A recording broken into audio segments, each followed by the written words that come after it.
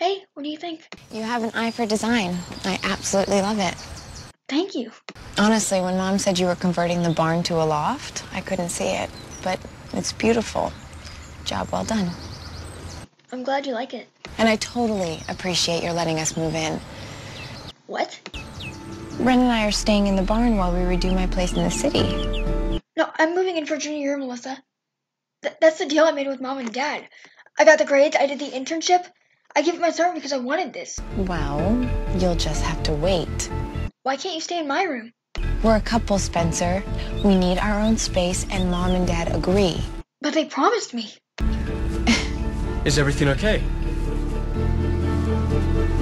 I'm Ren. I was hoping you'd be happy for me. Well, you know what they say about hope. Breeds eternal misery. Sounds like she was counting on moving into the barn. Don't worry about Spencer. She'll get over it.